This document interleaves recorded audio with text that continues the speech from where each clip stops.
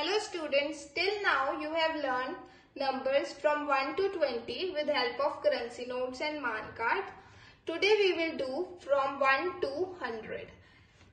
Here are some currency notes. You can make them at your home.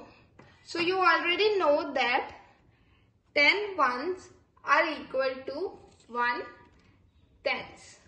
So let us make some new numbers with help of currency notes. So here I have taken 9 notes of ₹1 which means they are 9 rupees. And next we have 9 notes of ₹10 which means they are equal to 90 rupees. Now we will take Maan cards 90 and 9. So it becomes 99. You will write on your notebooks like this 90 plus 9 which shows it is 99 and in words it will be written as 99. Now we will place this figure in the place value chart. At ones place here comes 9 and on tens place it is 9. Now we will take one more 1 rupee note and these become 10 notes of 1 rupee which are equal to 10 rupees. Now we will change these notes with this 10 rupee note and now this note will come to this side.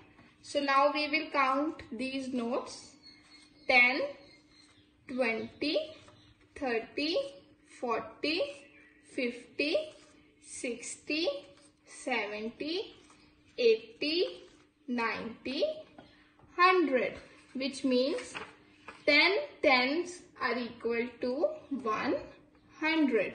So instead of taking 10 notes of 10 rupees, we will take one note of 100 rupees.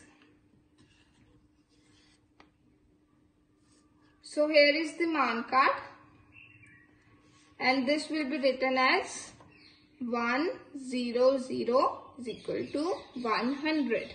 Now we will place this in place value digit chart. So at ones place there is 0, at tens place 0 and 100 place 1 which is equal to 100. And now we have learned that 100 is equal to 10 tens and 10 tens are equal to 100 ones. Now we will solve some questions from our mathematics book given on page number 6 and 7. So first question is count and write. So we will count the currency notes 10, 20, 30 and now 1 rupee note 1, 2, 31, 31, 32, 32. So we will write 32 in the given space. To answer in your notebooks, write the question, count the notes and write the answer. Next, second question. Depict the given numbers in currency note. So here number is given and we have to draw the currency notes. So for example, here it is 19. So for 19 we will go for 110 and 9 1 rupee notes. 1, 2, 3, 4, 5, 6, 7, 8, 9. And to solve this in your notebooks, write the question, then part you are answering and according to the given number, draw the currency notes.